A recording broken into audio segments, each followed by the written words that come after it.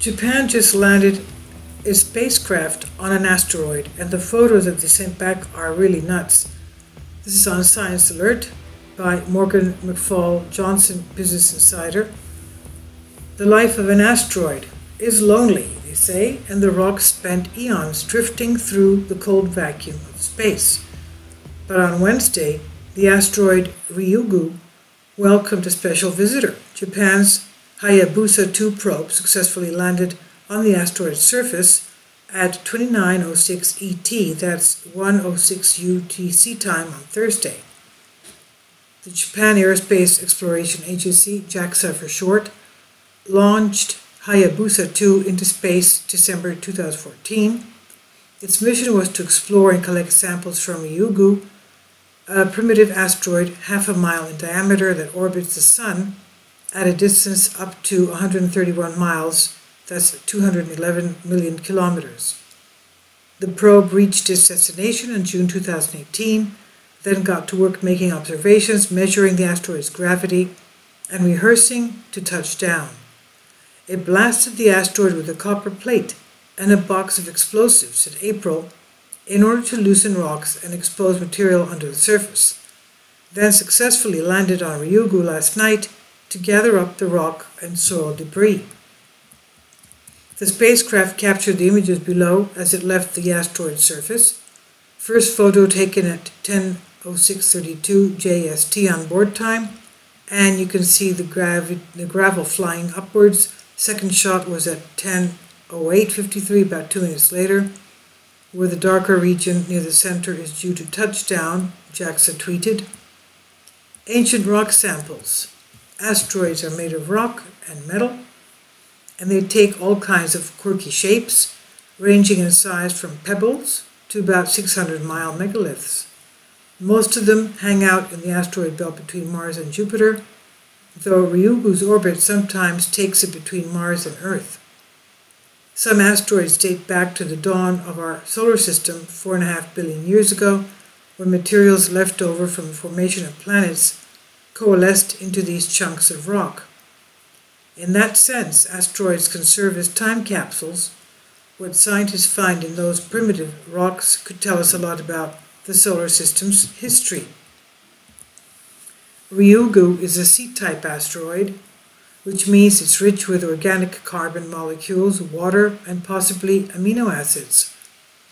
Amino acids form the building blocks for protein and were essential to the evolution of life on Earth. Some theories posit that an asteroid first brought amino acids here to Earth, gifting our planet with seeds of life, though it's still debated. About 3/4 of our solar system's asteroids are C-type. Hayabusa 2 aims to be the first mission to bring samples from such an asteroid back to Earth. The probe initially landed on Ryugu in February and collected shallow samples from just below the surface, but mission managers decided to gather some deeper rock samples as well, since that material has not been exposed to harsh weathering from space.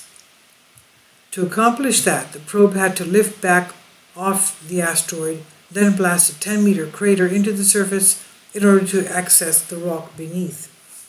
So in April, Hayabusa 2 released and detonated a box of explosives in space that shot a copper plate into the asteroid. Wednesday's landing then made a splash in all that freed up material from the explosion. Quote, these images were taken before and after touchdown by small monitor camera CAM-H. The first is 4 seconds before touchdown, the second is at touchdown itself, and the third is 4 seconds after touchdown. In the third image, you can see the amount of rock that rise. After it touched down, Hayabusa 2 then collected a new set of samples and left Ryugu's surface. At the end of this year, it will begin the 5.5 million mile, that's 9 million kilometer journey back to Earth. So far, everything is on schedule. NASA is on a similar mission.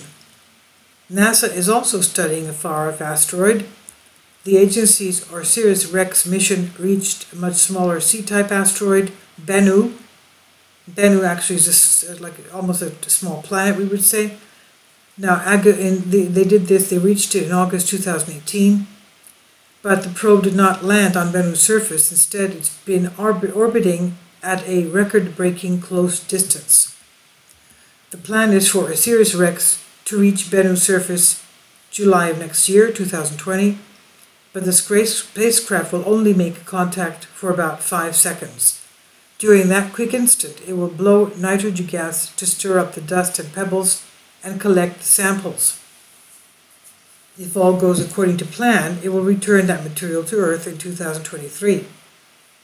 The asteroid's surface has turned out to be rougher than expected, however, and debris flying off the space rock can pose a threat to the orbiting spacecraft, so NASA is still choosing its sampling site. But Bennu has already made a significant find. In December, before it entered orbit around Bennu, the probe discovered that the asteroid harbored ingredients for water, that is, oxygen and hydrogen atoms bounded together.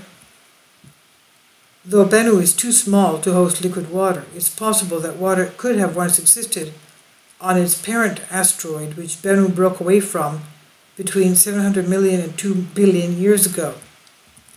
Though NASA's Asteroid Explorer mission will collect a larger quantity of sample material than Japan's, the JAXA team of Japan hopes that comparing the samples from 2 different sites on the same asteroid will yield novel information about how long-term space exposure changes asteroids over time. Both Bennu and Ryugu could also teach scientists a lot about the history of the solar system and potentially, if they contain organic materials, about the origins of life on Earth. The article was originally published by Business Insider and it's on Science Alert. This is the area of the image that shows where the lander was. You can see the smudged areas on the left and on the right. This was after takeoff. You can see where the landing pads were.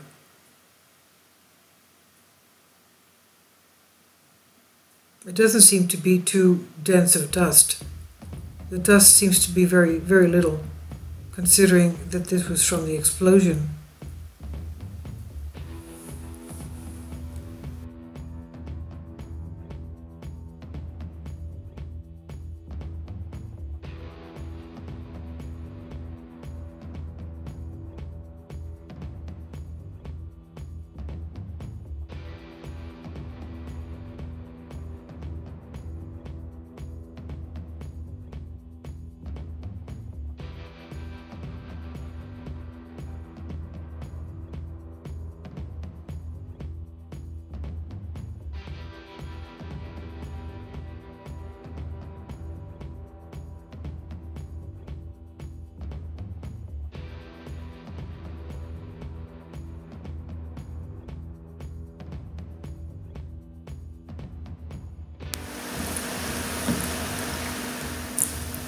If you'd like to join me on my Patreon account, you will hear content not covered by mainstream media.